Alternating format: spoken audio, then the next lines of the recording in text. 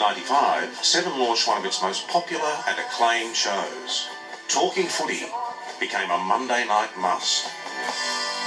Hello, good evening and welcome to Talking Footy. Under the incisive leadership of Bruce McAvaney, with Malcolm Blight and Mike Sheahan on the couch, the biggest topics were analysed. The big names queued to be grilled. They kicked 4 in about 3 minutes, so in hindsight you go, that wasn't too good, coach. Good evening, thanks for joining us again. In the decade ahead, Tim Lane, Gerard Healy, Carolyn Wilson, Leigh Matthews, Robert Walls, Tim Watson and David Parkin would all be regular guests as the show evolved.